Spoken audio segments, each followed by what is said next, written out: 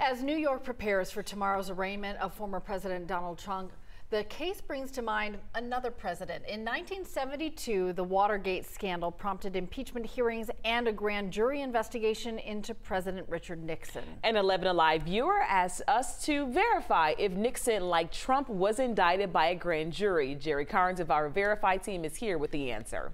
Good morning. The Watergate scandal rocked the country. It forced President Richard Nixon from office. 7 people who were part of his administration were indicted by a federal grand jury, and all of them served time in jail.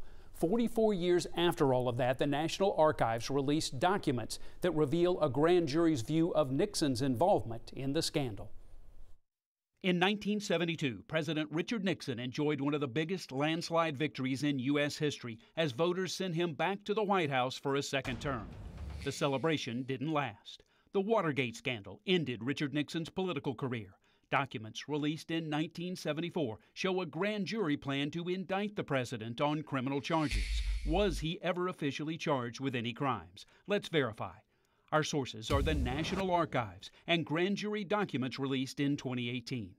In June of 1972, while Richard Nixon was campaigning for re-election, 5 men were caught breaking into the headquarters of the Democratic National Committee on the 6th floor of the Watergate Hotel.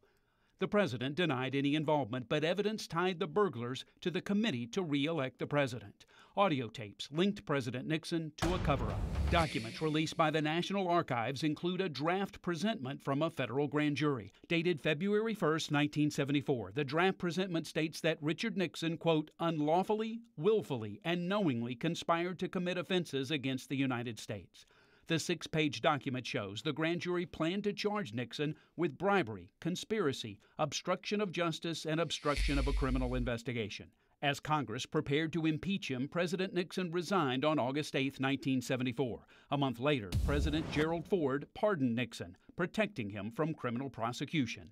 So we can verify that while a draft report shows a federal grand jury was willing to indict Richard Nixon, the president was never officially charged with any crimes. Years after Watergate, President Bill Clinton was impeached by the House but cleared by the Senate on perjury charges related to the Monica Lewinsky scandal. Mr. Clinton made an arrangement with a special prosecutor that allowed him to avoid prosecution on criminal charges after he left office. Very insightful, Jerry. Thank you.